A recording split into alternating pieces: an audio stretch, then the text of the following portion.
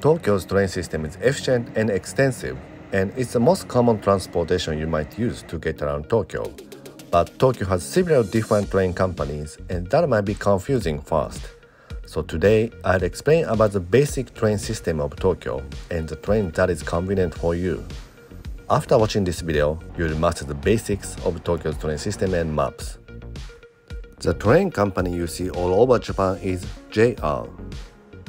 JR is a former National Japan Railway and runs mainly above ground or elevated tracks in Tokyo.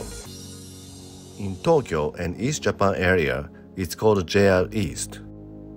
Major lines you might use in the city is JR Yamanote Line, which is colored light green and forming a big circle in Tokyo. So most of the major terminals in Tokyo is on this Yamanote Line, except Asakusa.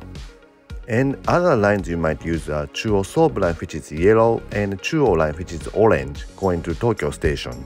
Each of line has a different platforms, and the sign of platform is all in line's color, so it's easy to find. Only thing is not to take the wrong direction.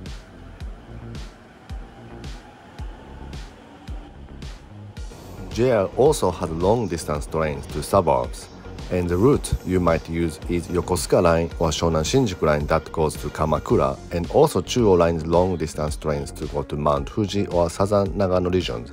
Some long-distance train has double-deck cars like this, but do not get on this one because you need an extra ticket for the seat, no matter how short your ride is. Another train you might use often is subways. There are two subway companies in Tokyo, and one is Tokyo Metro, which has Ginza Line, Marunouchi Line, and some other routes. Another one is Toe, which means Tokyo Government Company. They have 4 routes. Probably you might use Asakusa Line as it's part of Airport Express route, which connects Narita Airport and Haneda Airport.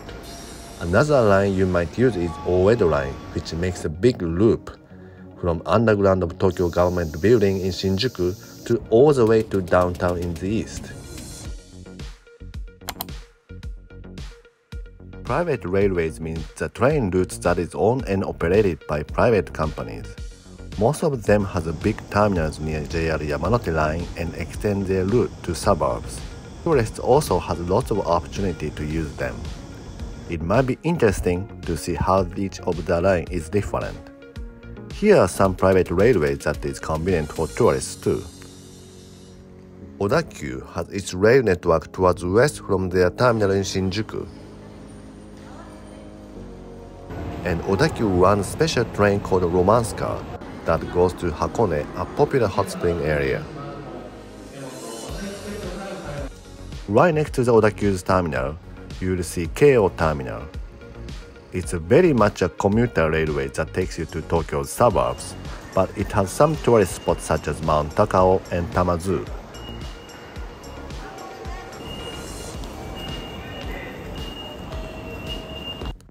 Tobu has its main terminal in Asakusa, the only line that is not connected with JR Yamanote Line.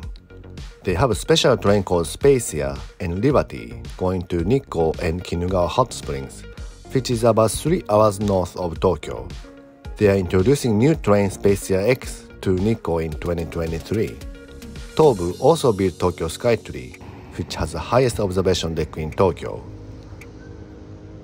Another private railway you might use is Keisei. Keisei runs Skyliner that is connect Narita Airport and Ueno stations. Since Ueno station is a little far from JR platforms, people get on and off at the Nippori station, as the Skyliner stops right next to the JR Yamanote Line's platform. Keikyu takes you from Shinagawa Station to Haneda Airport in the south of Tokyo. Haneda also has Tokyo monorail, so you can decide which to take, depends on where you go.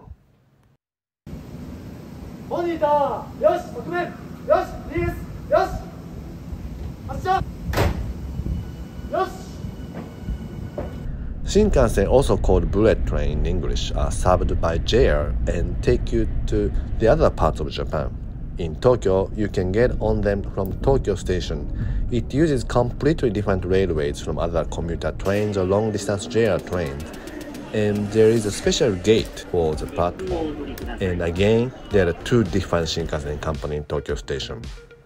The train going to Kyoto, Osaka, and Fukuoka in the west is called Tokaido Shinkansen, and it's owned by JR Tokai, which is also called Central Japan Railway in English. It also stops at Shinagawa Station. And Shinkansen heading towards north, such as Tohoku regions, Hokkaido, Niigata, and Kanazawa are operated by JR East. It also stops at Ueno Station, so you can get on from there too. So now you know there are several different types of trains in Tokyo. The inconvenient truth is, each of them has a different gate and different ticket system.